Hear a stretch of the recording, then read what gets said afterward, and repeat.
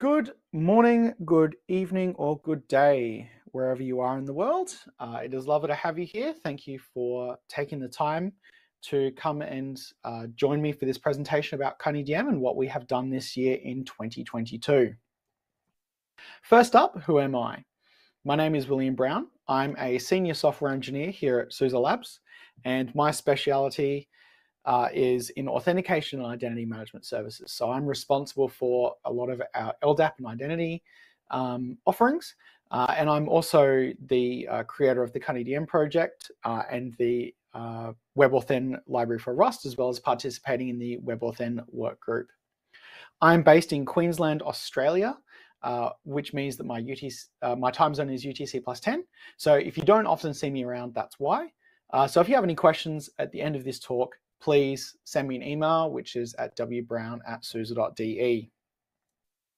So first, if you haven't been to one of these talks before, what is Kanidm?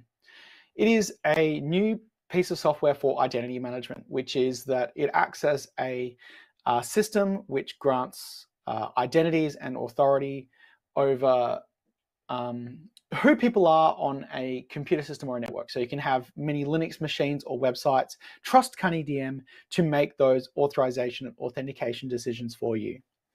We've had this for a long time in open source through other things like LDAP and Kerberos, but Kanidm breaks from some of these by trying to focus on some different goals, like being extremely simple to deploy, focusing on extremely high reliability, and being correct and secure by default.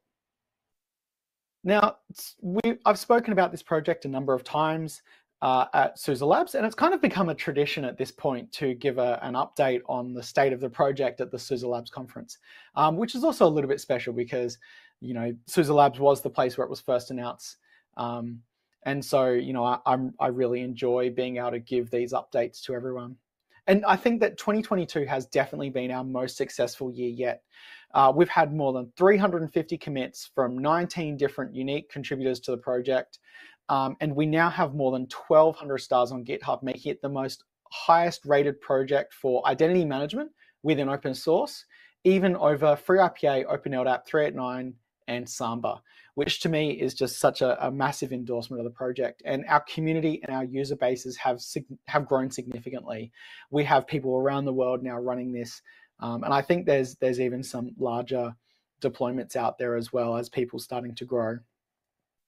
And of course, this year, you know, we've seen a huge amount of development in the project as well. And we have a lot of new and improved features. You know, our support for OAuth 2 and OpenID Connect has greatly improved.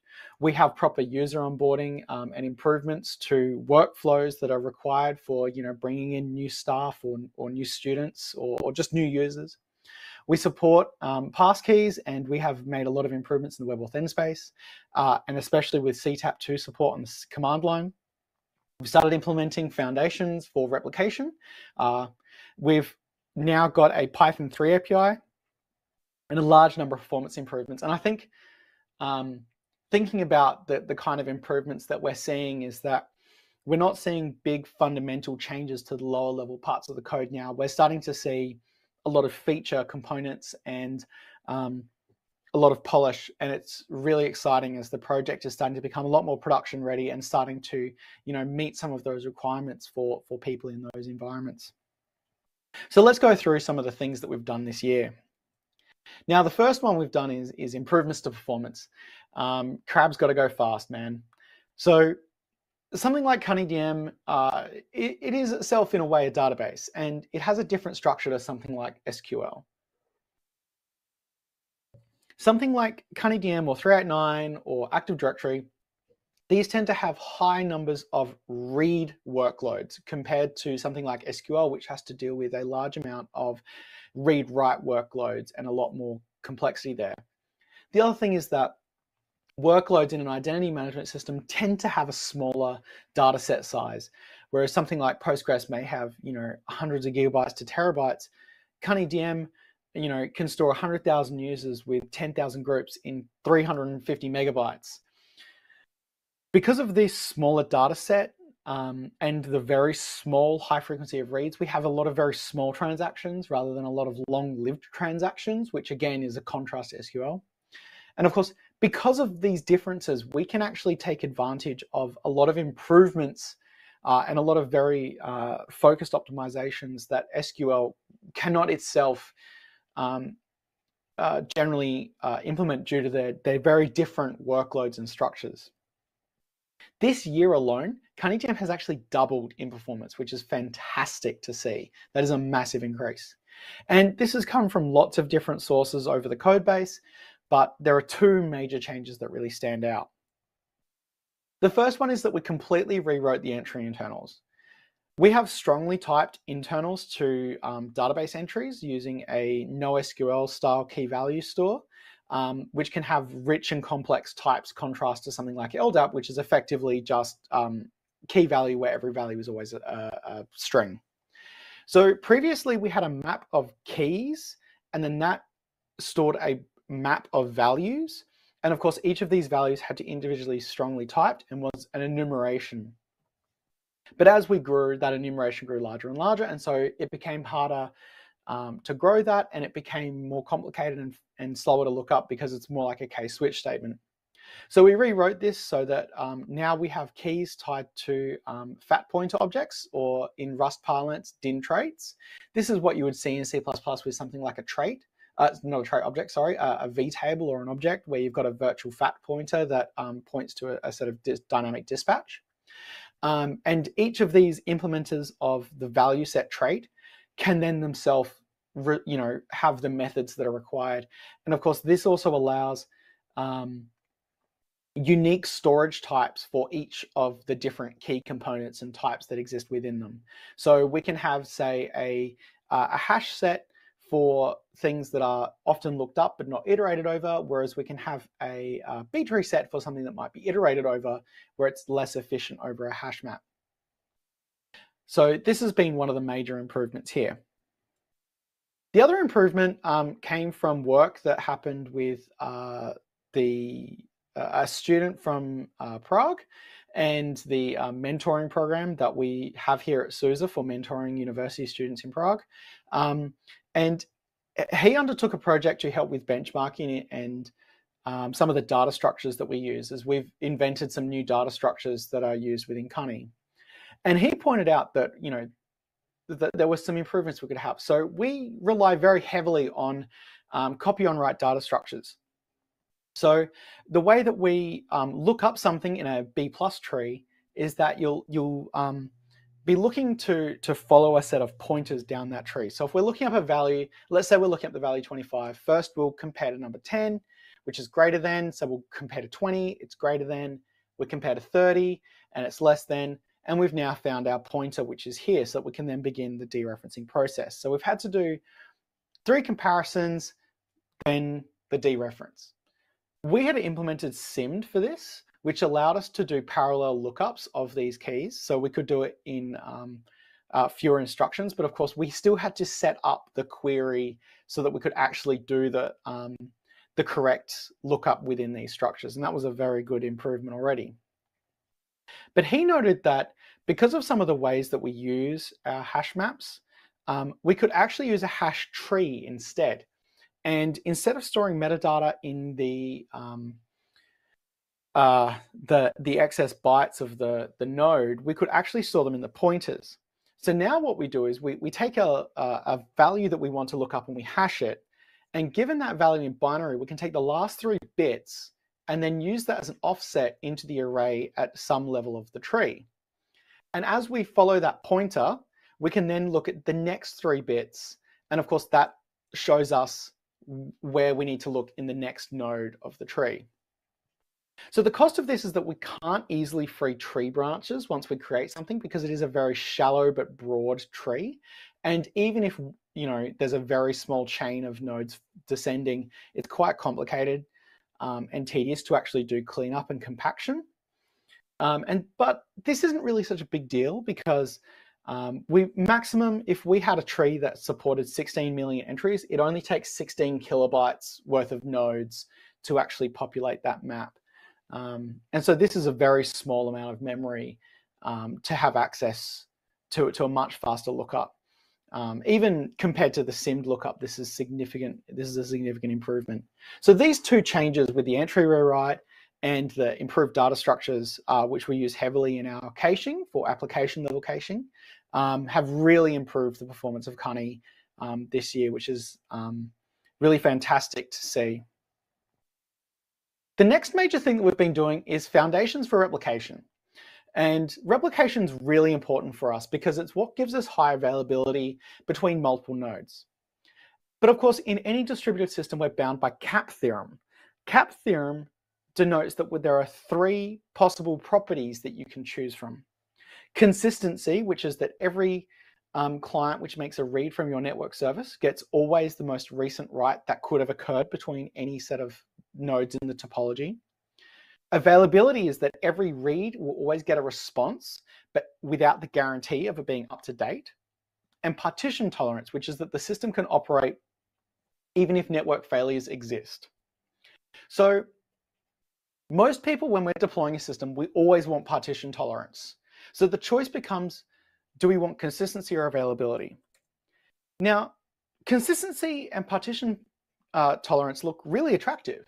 We get a fully consistent data set and we can handle network failures. But it comes at a cost. That consistency takes a lot of effort to actually build. So some systems have this, such as etcd, which is a partition tolerant and consistent database. However, the limitation here is its write throughput and read performance, which is not as high as other systems. So for a system with really high performance needs, when it comes to reads and writes, partition tolerance and availability is really the only choice. And this is not unknown. This has already been proven in many other database systems and projects, including 389DS, which I have a lot of experience in, Active Directory, Samba 4, MongoDB, and many others. So partition tolerance and availability is the way that we want to go in Kanidm, because nothing else really can act as a partition tolerant and available database for us in the way that we need. So the way that we've started to implement this is a replication system. The way we've started to implement this replication system is based on changelogs. And this is heavily inspired by the work in 389 directory server, which honestly actually has a really good system for doing replication. And the way that this works is that we have changelogs that are sent and merged. And the idea is that when replayed, all the nodes will arrive at the same state. And this gives us strong eventual consistency. So imagine we have server A and B here. We make a change on server A. At some point in time, eventually or later, server A will replicate its changelog to server B, and it now has a copy of that change, which is, and so both servers can now ensure that it applies to their entries. But what happens if both servers receive a change at the same time? What happens then? So we have a change number 2 appear on server A and change number 3 on server B. And we order these by both time with a Lamport clock, which is an always advancing clock. It can never go backwards, it has to go forwards. And we also use server IDs to help tiebreak. So each of these changes with these numbers, these would actually be a more complex structure to help tiebreak. But what happens when we send these change logs to each other, because the order of change application matters, is that we send change 3 from server B to A, and so server A now has the full content, and in reverse, server A would send change 2 to server B, so it now has the full set of changes. Server B would rearrange the order of change 2 and 3 to make sure that they are ordered with respect to time, and now as we can see that both servers have the full set of changes, they can rewind and replay those change logs, and they'll both arrive at the same state. So they'll both end up with the same entries in the end. So this is how we end up with a replicated system here. So what about user onboarding? Again, I mentioned this as well. And user onboarding was something else that we've done this year with Kani. And, I should have mentioned with this.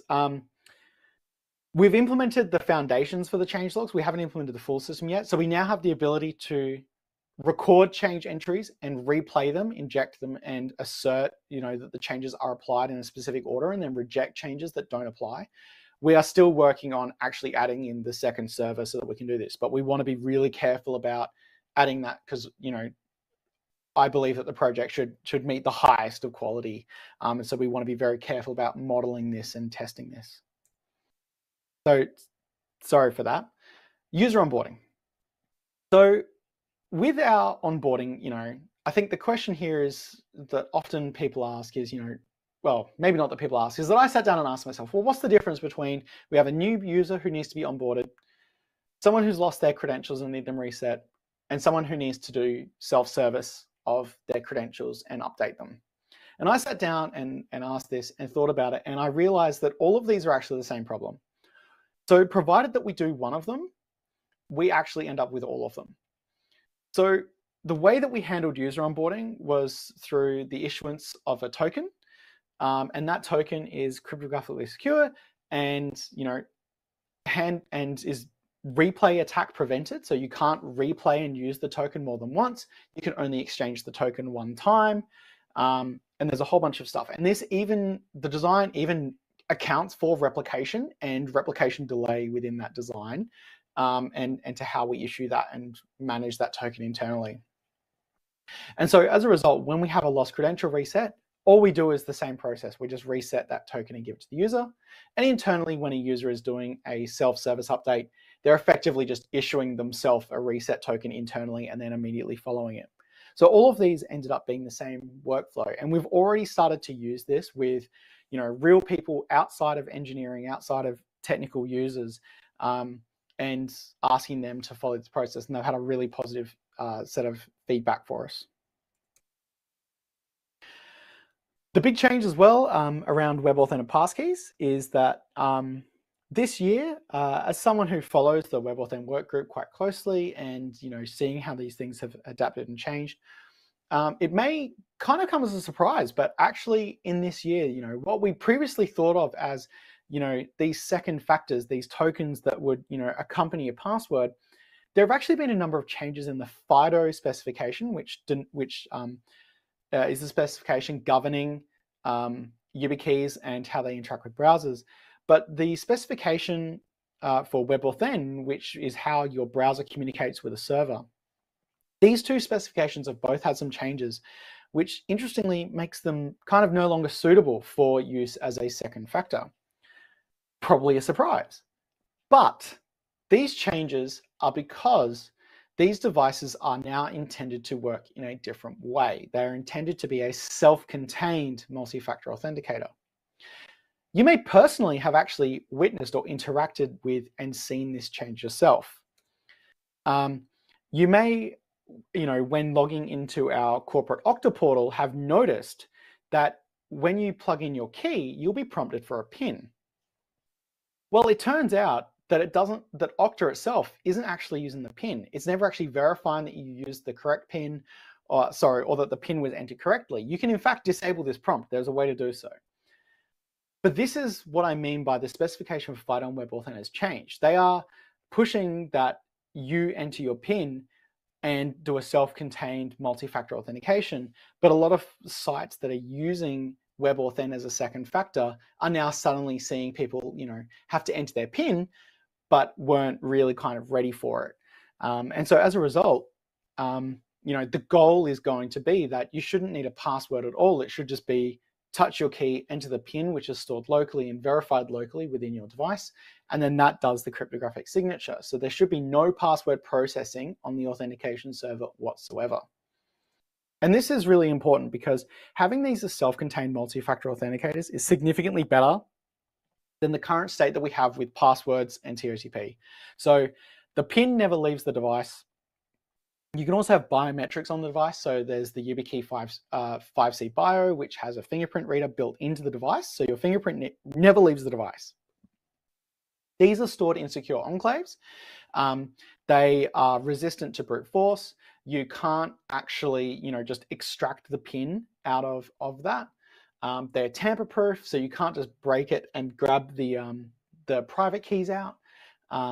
And of course, these require physical presence. So let's say that in the worst case, someone backdoors a machine here at SUSE. Someone who had that cannot force your YubiKey attached to the machine to release a signature. Only you, the holder of that key, can actually do so. And so it means that, remote attacks are much harder to actually pull off. And it even means that in the case of, a authentication service being compromised, they no longer have password hashes, they've just got public keys. And so as a result, they gain nothing about you as a person, which is fantastic. So because of this, we really want this in Kanidm. So we've actually made some really significant changes to WebAuthn, the WebAuthn library for Rust around this. And really massive thanks to Martin Searinghouse for their work on the client side of this. They've written the CTAP2 support for Firefox, and then we use that within Kanidm. And of course, now our UI elements actually deprioritize TOTP and passwords. And WebAuthn as a second factor is no longer possible to enroll. If you had one before, it'll still work, but you can't add it anymore. You can only remove them. In the future, we'll also add some policy around which authenticators can actually be used. The final thing is, we have really improved our OAuth 2 and OIDC handling, and this is really important because it's all well and good to have an authentication system, but we need applications to integrate with that. And OAuth and OIDC really is the most popular and direction that a lot of online services are going with. And this is really important that applications or web applications can delegate to something like Kanidm, because authentication is really not simple. Authentication is in the same vein as cryptography. Don't do it unless you are an authentication expert. There are so many ways that you can mess this up. So, our support of OIDC and OAuth is really good because it means that you, the application developer, can, think a bit less about which, passkeys you need to use or password hashing algorithms or whatever, and you can delegate that off to something like OIDC. We also have really improved some of our workflows with regard to things like choice and consent over personal data and notifying you when those things change, which is really good for you, the user, because you can actually then see, oh, this integration is now seeing a bit more about me personally and what info they're seeing. And of course, the common question becomes, why not SAML? SAML is basically exploit central. Most serious authentication developers should not or will not recommend SAML. And the reason is that the way that it does cryptography involves XML parsing, and XML parsing is full of traps. And there are now actually libraries out there for many popular ecosystems which are not maintained with active exploits in them, and no patches will ever be published again for them. So if you ever have a choice, do not use SAML. Move to OAuth 2 and OIDC as soon as possible, because SAML is increasingly becoming a legacy and risky integration for applications. And many of the things that people liked about SAML can now be taken over by something like OIDC. So at this point, I have decided that upon this fine, lovely, rainy evening, that I will tempt the fates and perform a live demonstration. So what I'm going to do is I'm going to show you what it looks like for onboarding a user. So on a separate tab, what I've done is I'm creating a credential reset link. So here you can go to the reset. You can also add as a query parameter. You can, with the token, there's a QR code generated. I'm not going to show that. But we can enter in our reset token here. So for example, you could post it to someone written down on a piece of paper, and they can enter it in. I think it's 120 something bits of security. So it's you shouldn't be able to brute force it. Don't try and access this. It's not publicly on the internet. So good luck if you want to try and use it. But the idea is that these tokens should be very hard to brute force. They are time limited, and you don't need to put in your username. The token itself encodes and relates to who you, the user, are. So now we can set up our new Labs 2022 user. So we can see that we have passkeys, which are the preferred form of authentication, and we can also optionally enroll password and TOTP. So if we were to enroll something like password or TOTP, and we were to enter a weak password, and we submit that, you can see that we get good feedback about the fact that it's short. We can add some more letters to make it longer, and we get more information.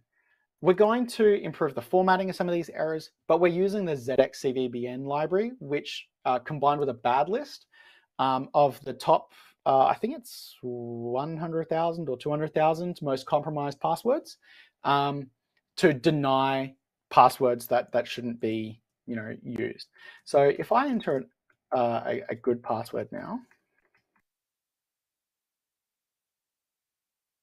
not to make something up random, but also like have to type it twice. So we can see now that we've set up our password, and we can see that MFA is disabled. We can now actually start to set up our TOTP as well. So we do all the right things in terms of providing the QR code that you can scan with your authenticator application. You can alternately enter the code details manually. You can see that we're using SHA-256 instead of SHA-1. So if we actually use SHA-1 as the hash instead, it's not the worst thing, but if we enter that in and submit, you should see we actually get a warning that says your authenticator is implemented in a way that uses SHA-1, and it's not respecting the requirement of the authentication server that we asked for this cryptographic standard. Are you sure you want to proceed? We can also enter the wrong code, 0, 1, 2, 3, 4, 5. And again, we'll get the incorrect TOTP. But of course, if we enter the correct code and accept, we've now got MFA enabled properly in our account. But that's not really what we want. We want to actually see the passkeys.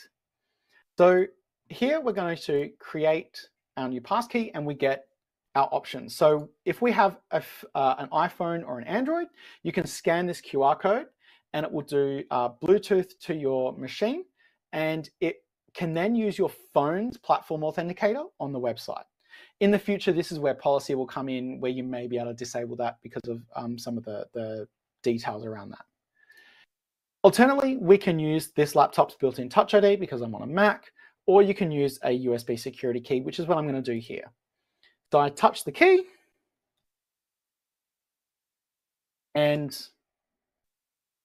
it won't complete until I've touched it. So you probably saw my arm reaching over the screen. Yep, I can see that.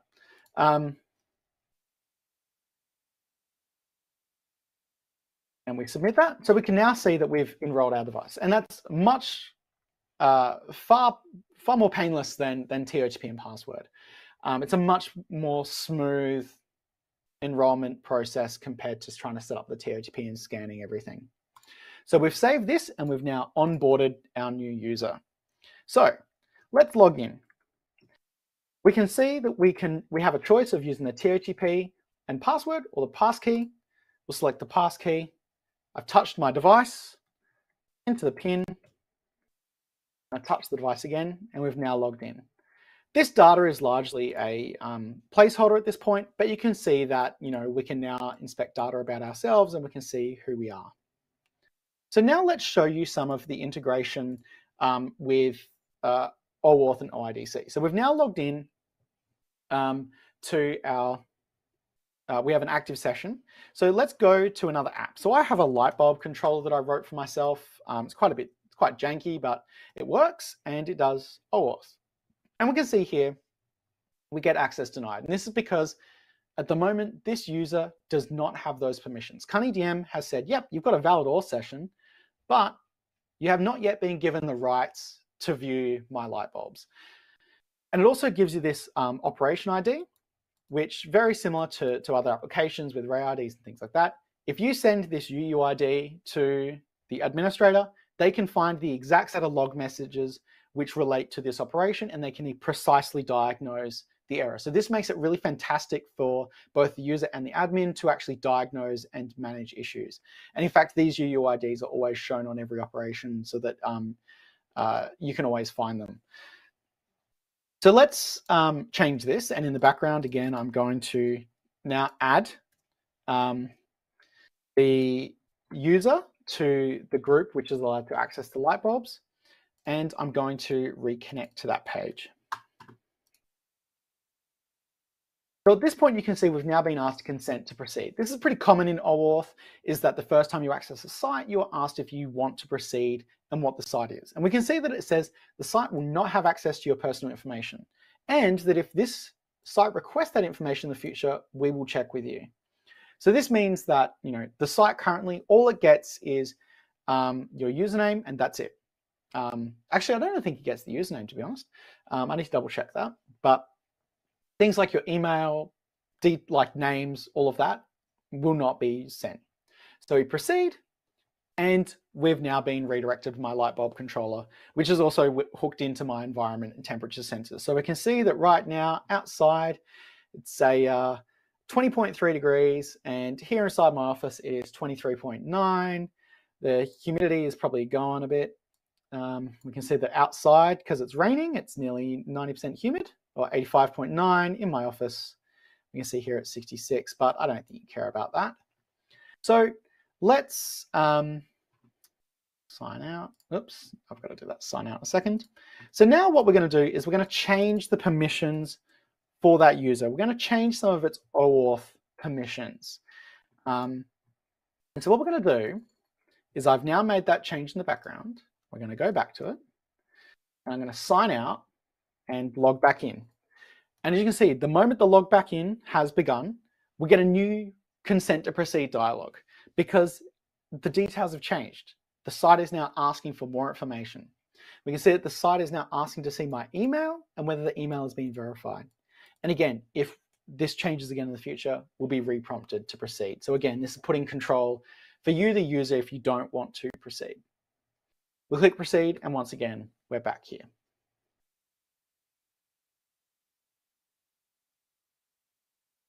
So that's the current demonstration of some of the new improvements with Kanidm. I'm honestly, I'm not a web developer. I know that it's not all very pretty, but it works, and I'm very happy with that.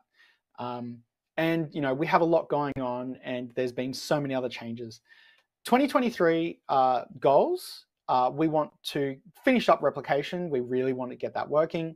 We want to improve account policy, which states whether people can or can't, that enforces multi-factor, or that, completely prevents passwords and THCP as phishable credentials from existing at all.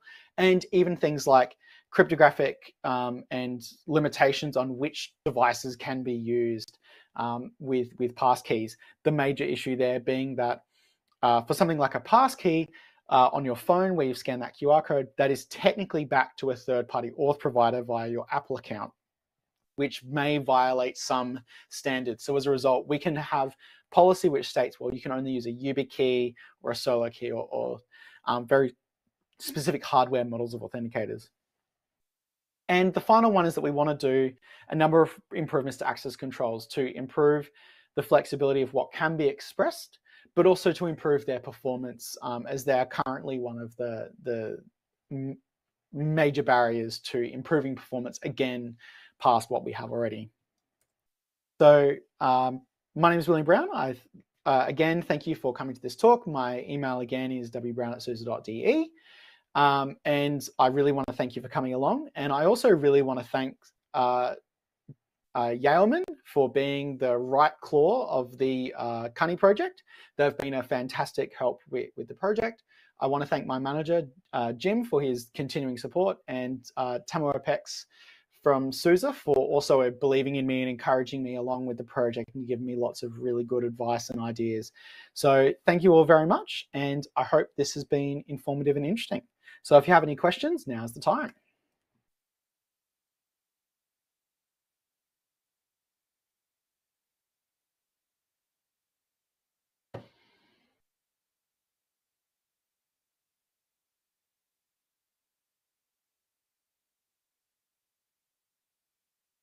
And if there aren't any questions, then that's fantastic for me because I get to have an early night.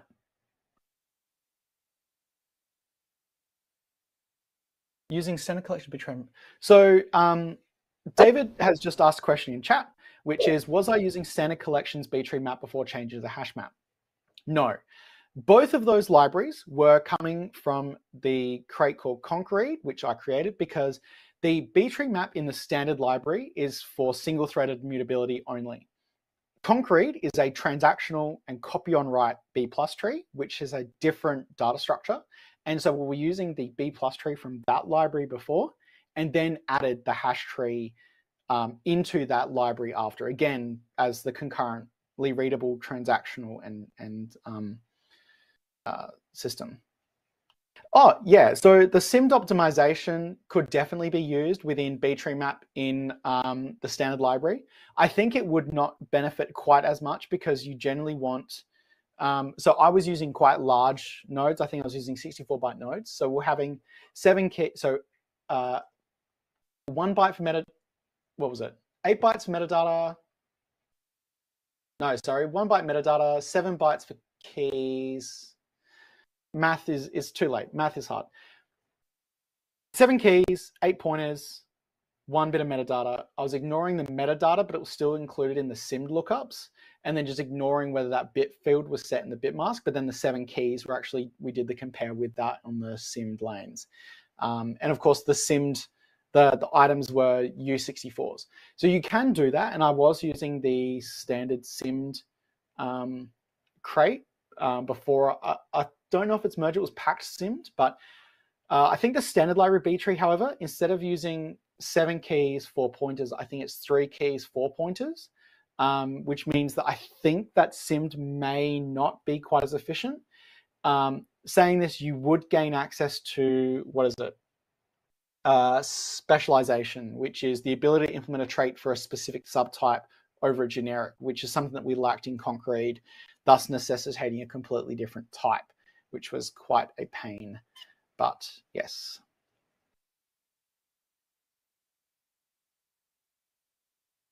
No problem. Happy to help, David. Shung Yu, I'm sorry, I probably just said your name incorrectly. Shung has just asked, with eventual consistent replication, revoking access may take some time to propagate. So this is absolutely a really good question to ask, because, you know, the unfortunate reality of our world is that we do need to sometimes remove people's access, and, you know, and I got their name correct. I'm very, very, very glad. We do need to remove people's access, and depending on the situation, that may or may not be in friendly circumstances. 5 minutes, okay. And so, you know, accounting for replication delay is a thing. So generally, the way that most systems do this is they, you know, there are multiple different ways. So something like FreeIPA or 389, they don't really take this into account. They effectively rely on replication just being very quick.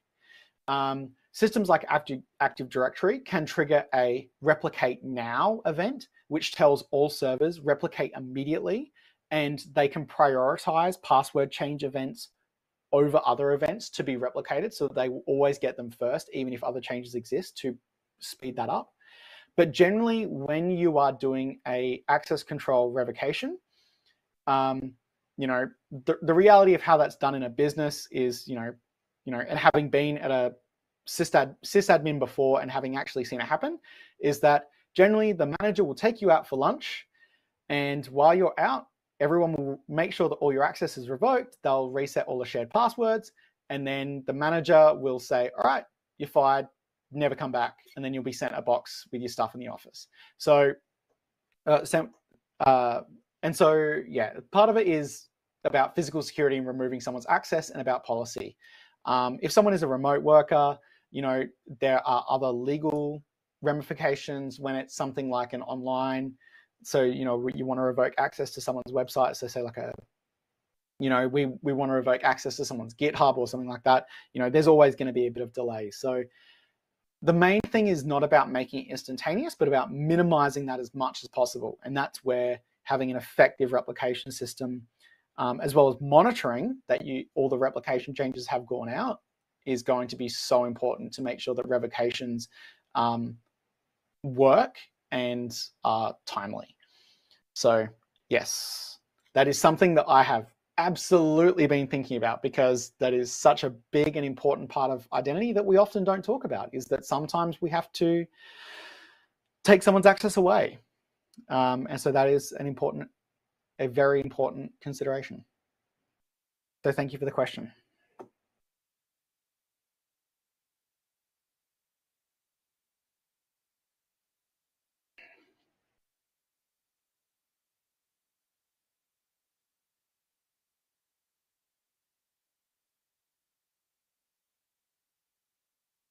I think we've got a couple of minutes, maybe 1 or 2 more minutes. So if there's any last questions, maybe in the next 30 seconds would be great. Otherwise, I might call it that.